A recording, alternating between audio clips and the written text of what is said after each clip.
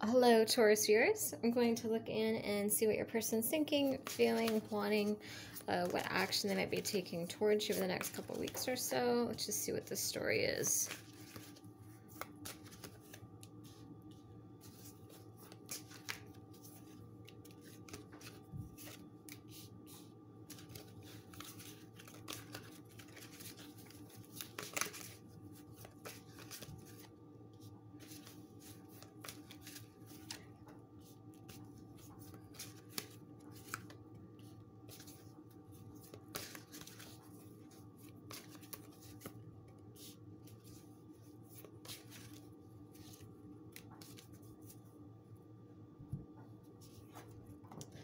We have pride and stubbornness.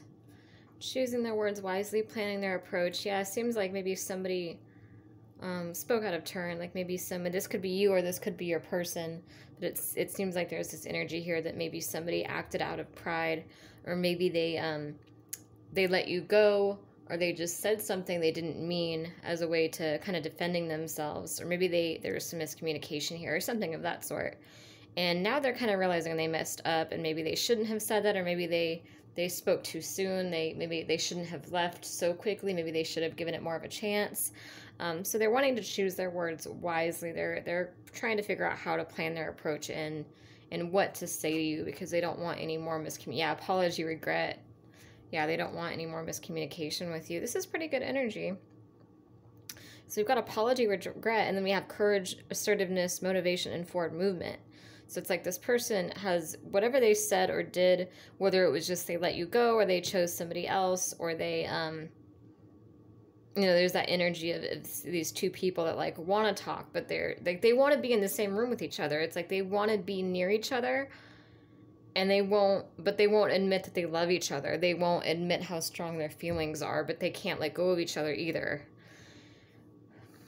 And it's like maybe they know that they made the wrong choice, or they said the wrong thing, or they did the wrong thing.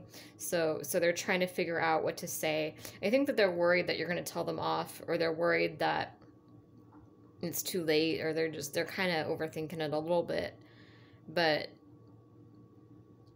I almost feel like this person feels like they have nothing left to lose, like they've already lost you, or they already don't, like you guys already aren't in communication, or the communication is kind of restrained, like you don't talk as much as you guys could be talking, something of that sort. So it's like, what do they have left to lose is kind of their mentality here.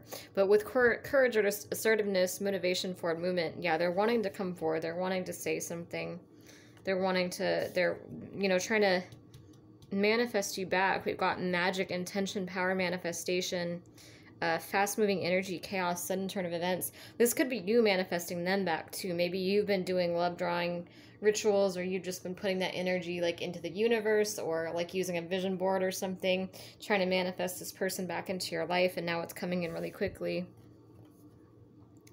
Yeah, this is really good energy that you guys are getting here. Look what we have here. We've got open, honest communication, message. They are wanting to message you. They are wanting to tell you that you are their happiness, their warmth, their light.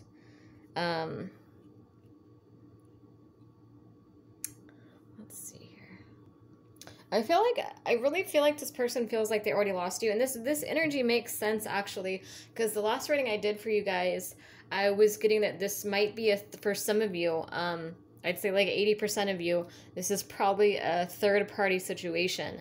And it's like they left you for somebody else, but the grass wasn't really greener on the other side of the fence. It's like they chose somebody else, like they wanted to go out and explore their options, see what else was out there.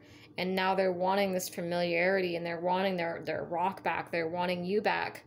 But it's kind of like, I feel like it's too late for a lot of them. I think a lot of you have already moved on from this. A lot of you, like, you don't want to be anybody's second choice. You want to be somebody's first choice, and you know that. And so I think that is why, like, they're coming to these realizations now. But they do have this hesitation and these mixed feelings, I think, because they were seduced by some other energy. Now, they could have been seduced by another person, by a third party that they left you for. They could have, sorry, I just realized how crooked my camera is. Let me straighten that out for you guys.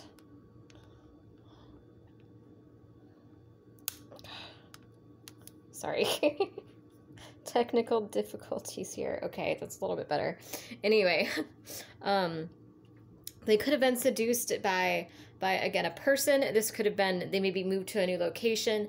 Maybe they put their job first and they were just working all the time and they refused to make time for you. Or they just had other things that they were focused on.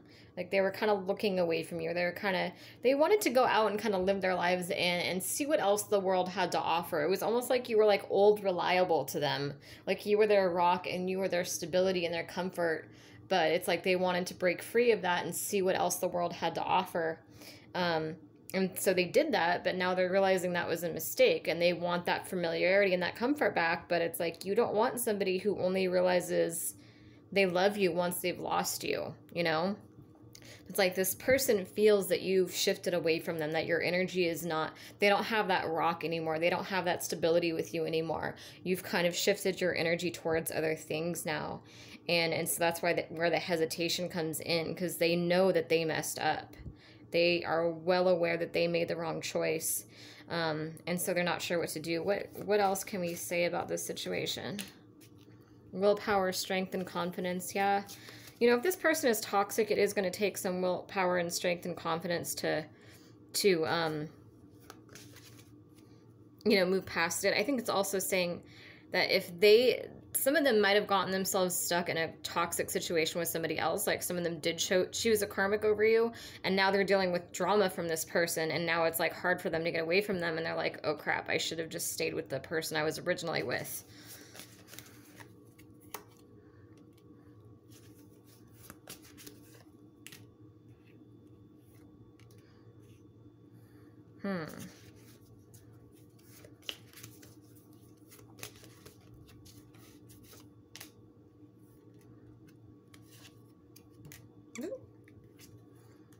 Someone might be seeing somebody else's social media pet posts and getting kind of sad about it, kind of jealous, kind of angry, kind of sad.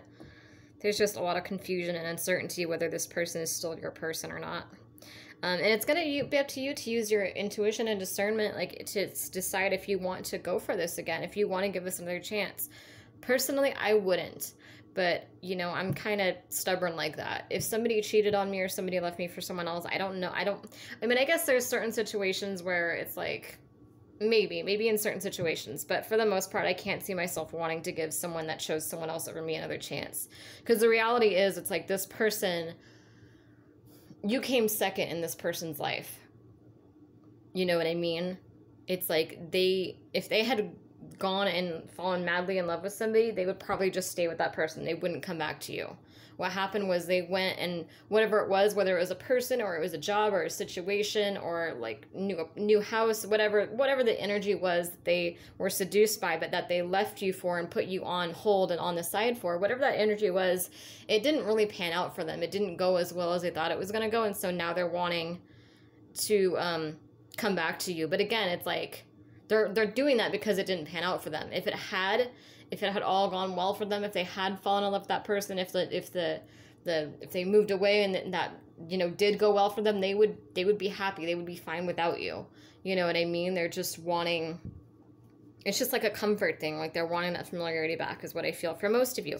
Not for all of you. I'm sure there's a couple of you that maybe this really is your person and maybe they really did just make a mistake. But again, you got to use your own intuition and discernment to decide that, like, you know, did they put you second, or like what was going on in that situation with you guys? Like you got to really think about that. Decide if this person deserves a second chance. Like I do feel like this person does love you. They do miss you. They do want you back. They do want to apologize. But, and like I said, for a couple of you, maybe this is something you should give another chance to. For the majority of you though, I don't think I would want to give this another chance if they put me on the side like that. What can you tell me about new love?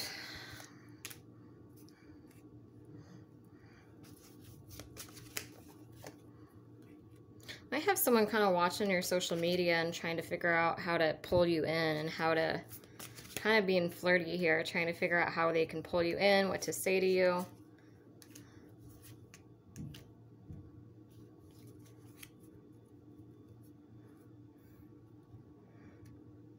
And they might be watching your posts too if you've been depressed over the ex, if you've been posting about that.